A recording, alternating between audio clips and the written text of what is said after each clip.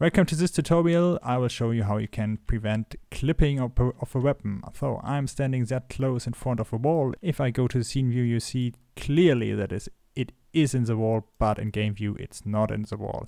And it's all done with a new scriptable render pipeline.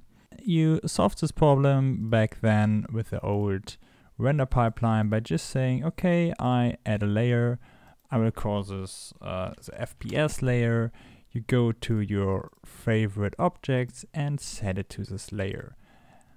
Then you created a second camera just for the first person view and say, okay, just render everything that is on this FPS layer and nothing else.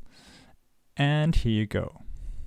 And then you say, okay, background type, buffer only, but you can't just choose a skybox or a solid color, don't care, but you cannot say just render the thing and the rest should come from our game.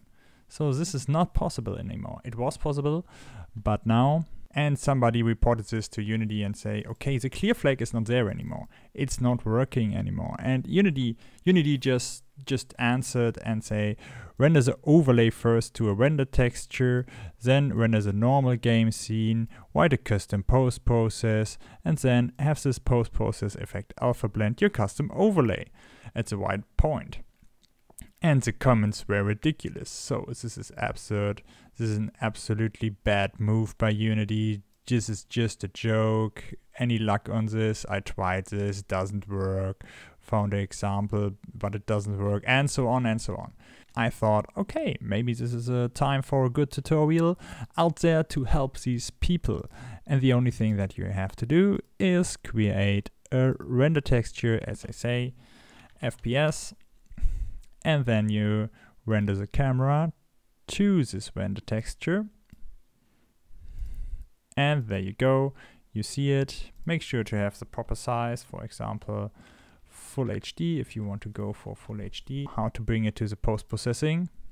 It's easy. You just download an asset from the asset store I just wrote, and then you have this option, texture overlay, and this is how this asset is called, post-processing texture overlay.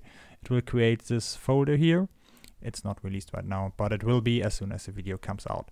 So, and then as soon as you got this, and you just put this texture here on this texture field, and then you go to game view, and there we go, it looks better.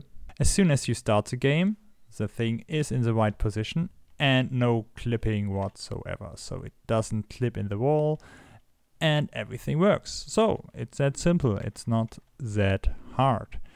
So it's working pretty well because we got this asset texture overlay, which really helps us out. The only thing that is left to do is the hierarchy. For example, I would like to set this as a child to the camera. This is a UI camera or the second layer camera, and then I parent it to the main camera.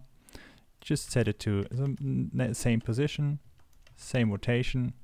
And if you play the game now, the lighting on this weapon is correct. And as you can see here in the light, it's highlighted as well. So it feels more like it is really in the scene. And if you have a look in the scene view, yes, it is in the scene. The only thing that it does not do is clipping, for example. And this is how you do a first-person shooter properly. Subscribe to my channel to get more straight-to-the-point tutorials.